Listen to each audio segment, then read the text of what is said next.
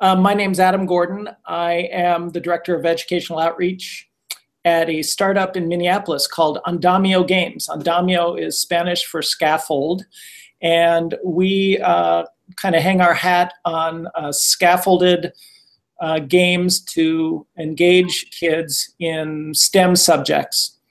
And what we're really looking at is finding those subjects that are required, necessary to teach, but are hard to learn and hard to teach. What are the mostly invisible processes that are, or abstract processes that teachers maybe have a hard time engaging their kids with, maybe lose their kids, but they're the kind of required things that, we can't go on until the kid really understands how cell respiration works or whatever. And so that's what we're trying to do, engage kids by using games to teach difficult STEM subjects.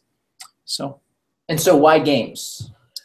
Well, for us, there's a couple of reasons. One, it's what students are more and more used to now, this way of interacting in the world through games.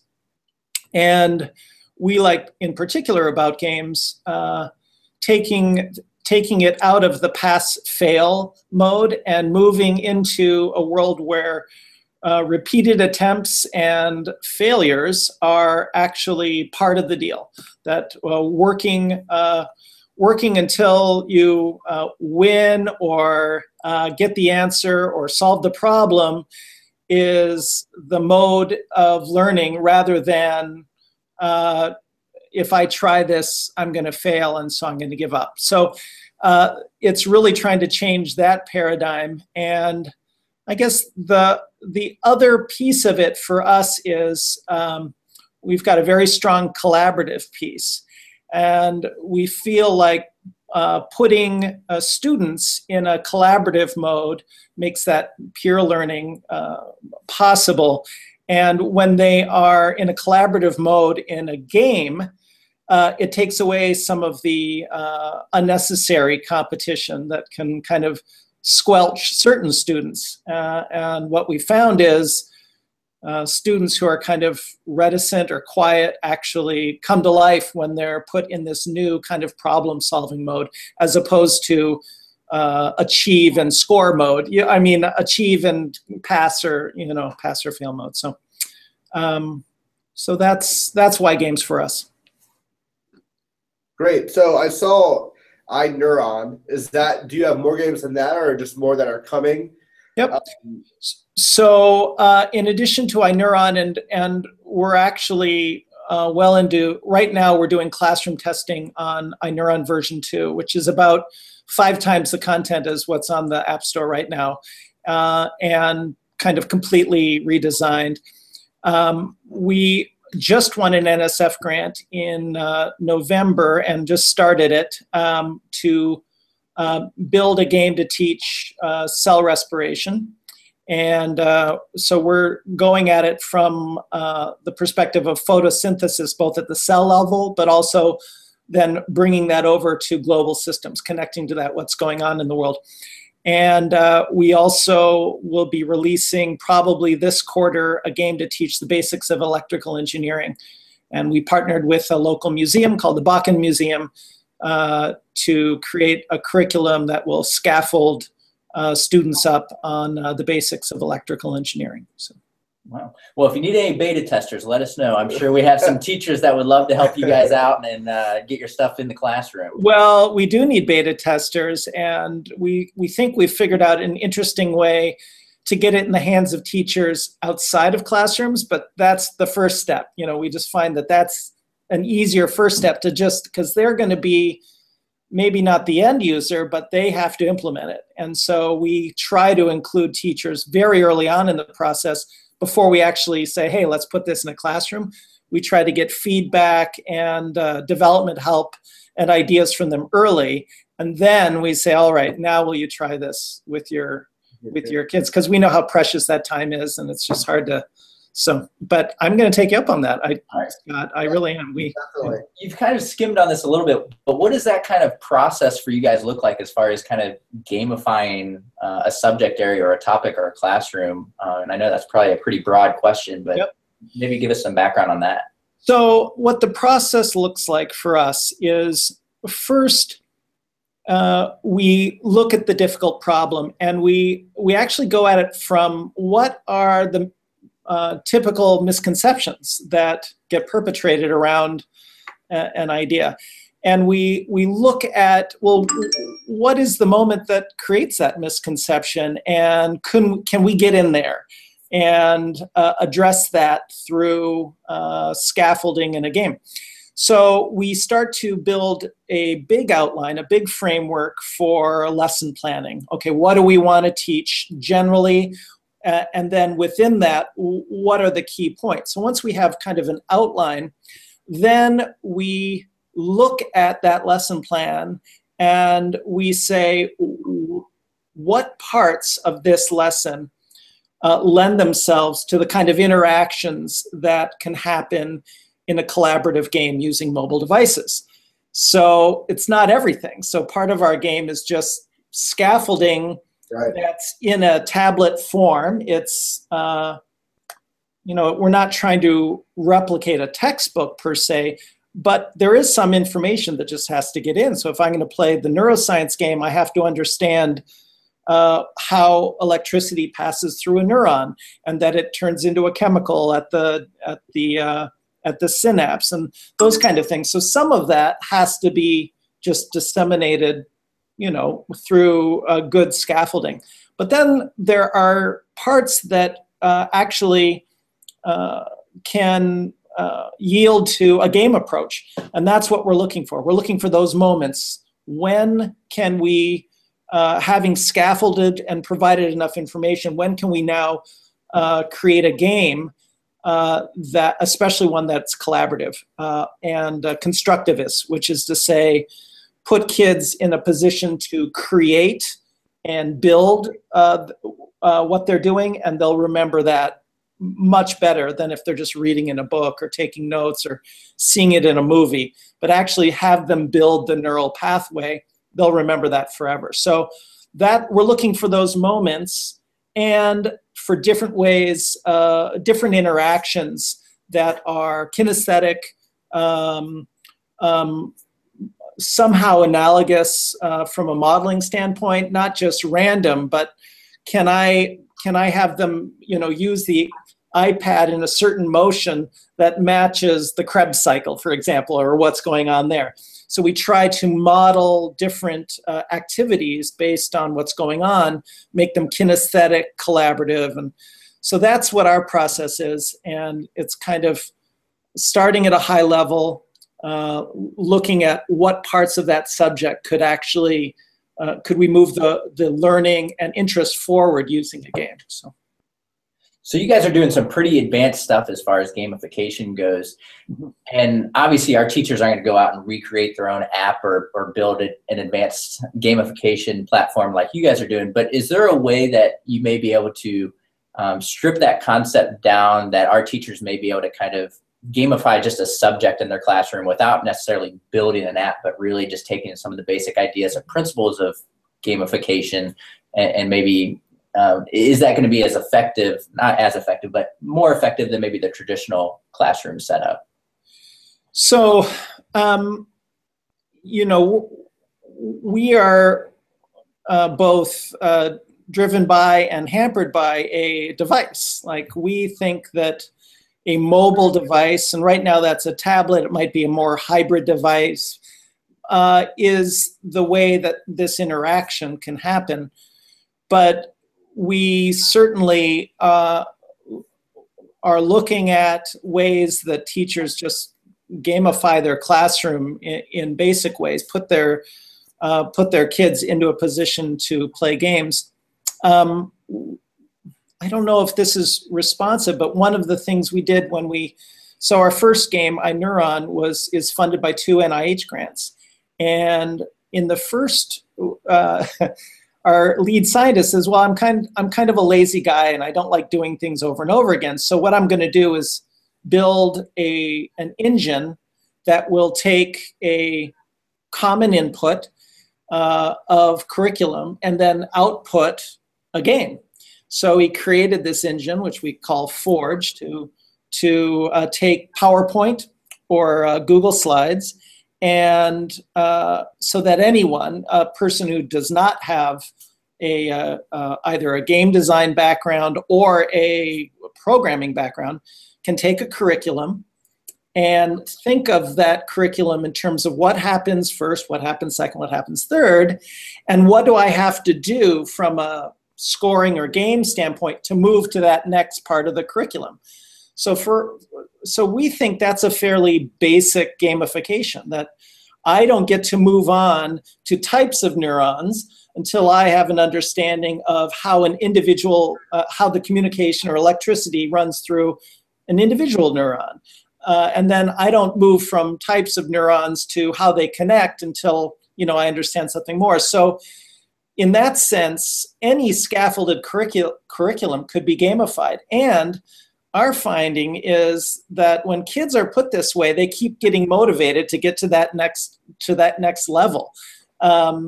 So that's, I think the last thing I'll say is the problem is how many teachers have the time and willingness to do this. And what we've found is it's a small number. And I'm not gonna, because they got too much to do already. I'm not saying anything bad about teachers. In fact, every classroom I've been to, my jaw drops all that they do.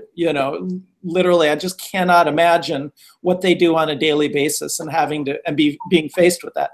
So now I'm saying, oh, and by the way, can you also gamify your curriculum? It seems like, okay, we're asking too much, but the best ones have been doing this already. They just, so, yeah. That's great.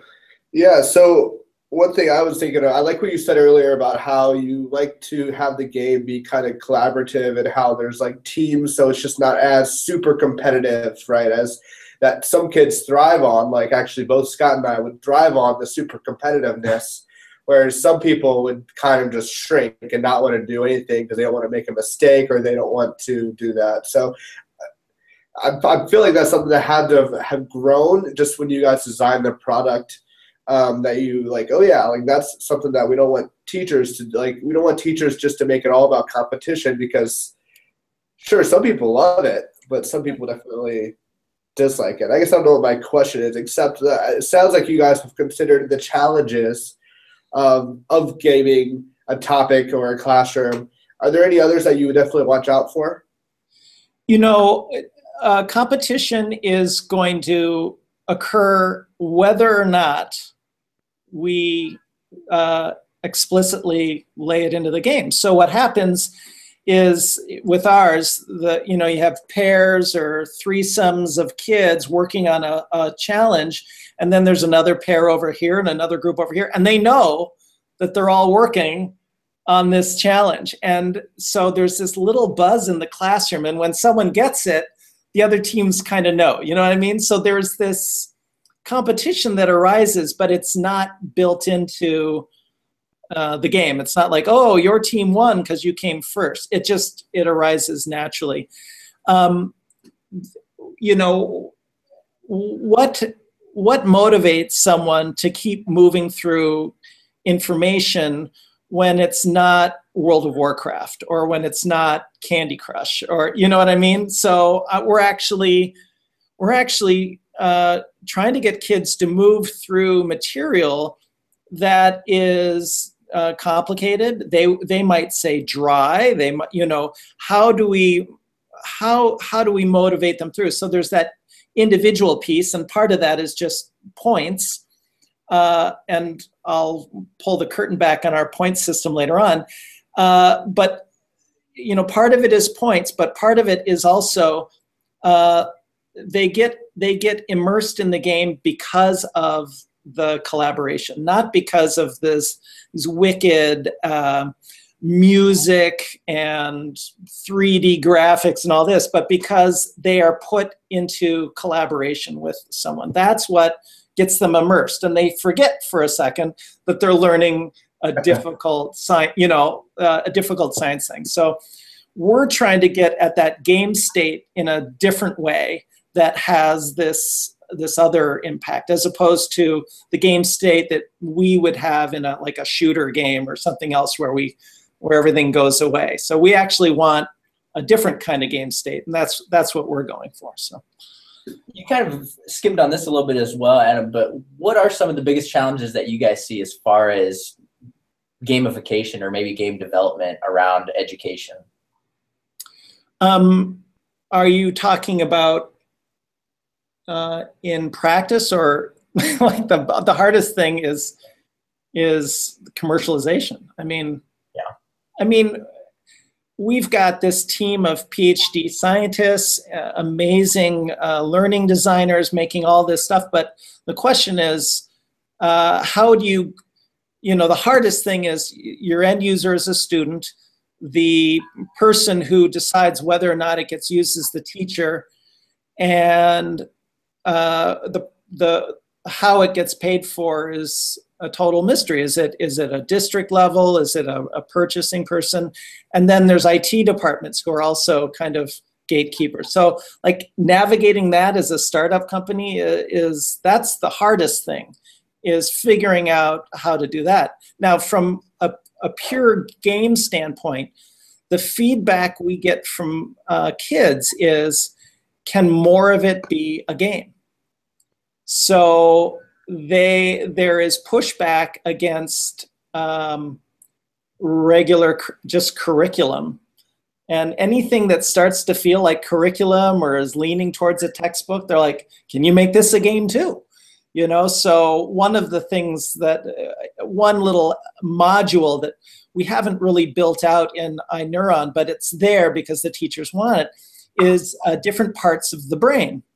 And we've been collaborating with a AP Psych teacher who, as many times as I've looked at these different parts of the brain, the hippocampus, the amygdala, all this stuff, I forget it in about 5 minutes every time. I don't know about you, but like, okay, what does what, and what does the frontal lobe do? And well, so does everyone learning this. So we have to gamify that so that, hippocampus is the hippo went to campus. That's where learning happened. Or, we have to do things to like gamify every single moment. And that's what the kids start to want. They don't want to read through. They don't want to take an ABC test anymore. They want it to all be a game, all be, So that's our challenge, finding that balance.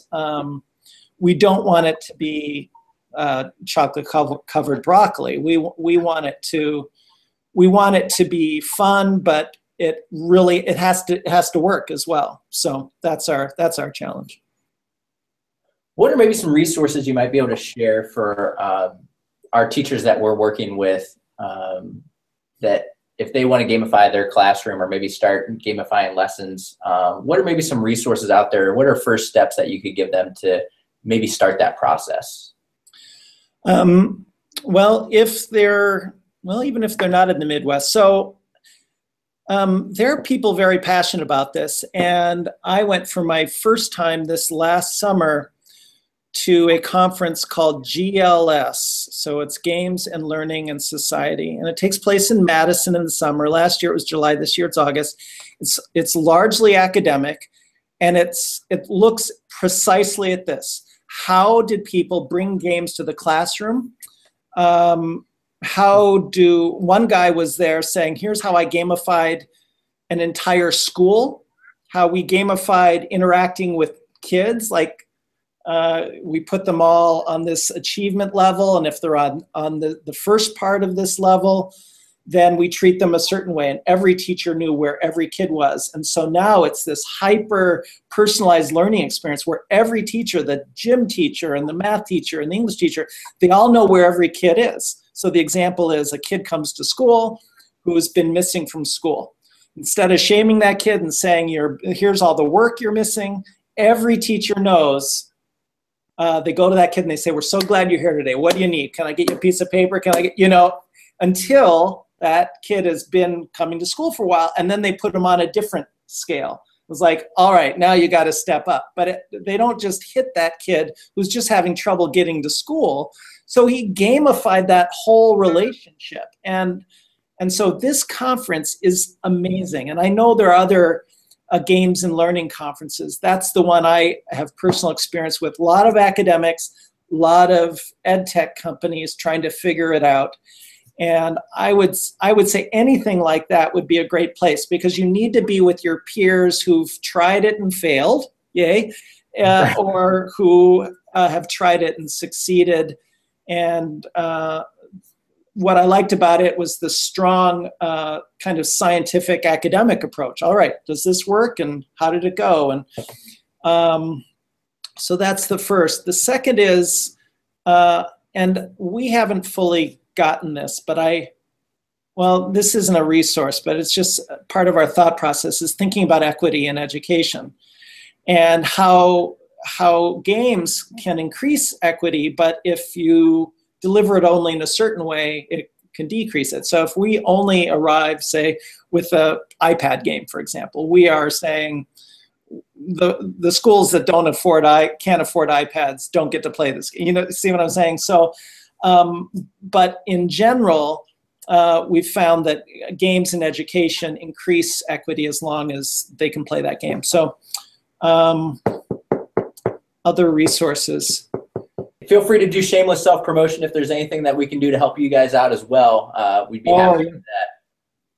Well, I'm not beneath it. So, one of the things that we just did, here's my shameless self-promotion, is I ran an event called Teacher Tech Jam, and it was hosted for free by a local museum. We did it as part of a meetup group called EduCelerate, which is educational entrepreneurs, investors, instructors. And we provided CEUs, continuing education units, to teachers. So in our state, they need 125-hour education hours every 5 years for relicensure. So I said, well, let's give them some food and some CEUs. Let's find a nice place to do this and give them 20-minute sessions of various tech. And so they get to go from station to station. And it was a huge success. All these teachers who had never been part of the group gave up their time on an evening. Why? Because there was something in it for them. The museum was tickled because all these teachers come. So it was just a way of bringing private, nonprofit and private business together, and teachers, in a way that we get to try it out, get feedback. And I think more of these partnerships are absolutely key.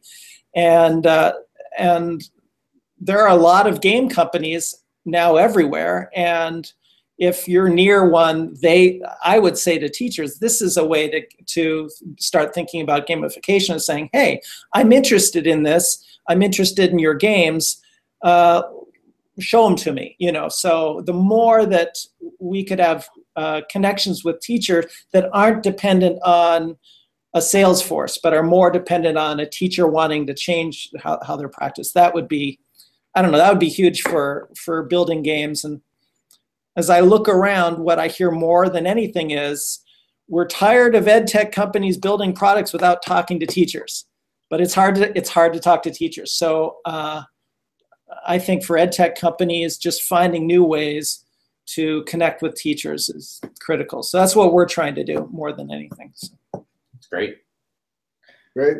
Anything else you can think of? No, Adam, you've been great. Thank you very much. Yeah. Well, thank you, Scott and Scott.